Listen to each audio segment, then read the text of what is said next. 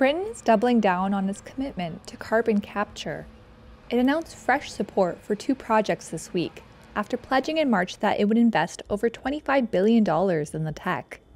And it's all part of its effort to reach net zero emissions by 2050. But is carbon capture the way? There are 2 main types of carbon capture and storage.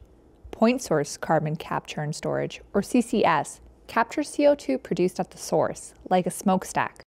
Direct air capture, or DAC, removes CO2 already released into the atmosphere.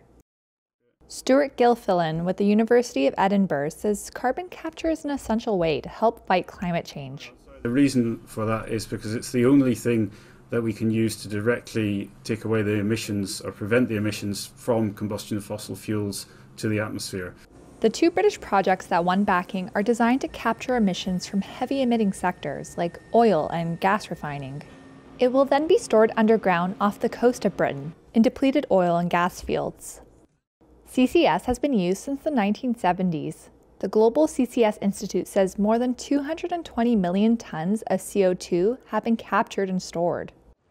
But many existing projects have failed to produce the carbon savings promised. My take on this is very simple, that if the government actually cared about net zero CO2 emissions and reaching those targets, they would simply announce that those licenses for the new oil and gas exploration would be conditional on all of the emissions being stored, or all of the emissions that result from the combustion of those new fossil fuel projects to be captured and stored and buried safely underground.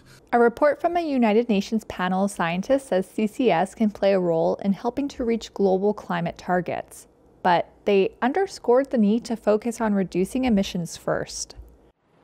Britain is aiming to capture and store up to roughly 30 million tons a year by 2030, equal to the emissions from 15 million cars.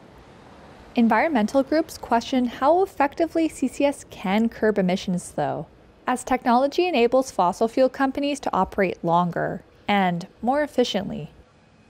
While announcing the 2 new CCS projects, British Prime Minister Rishi Sunak also granted hundreds of new licenses for oil and gas extraction.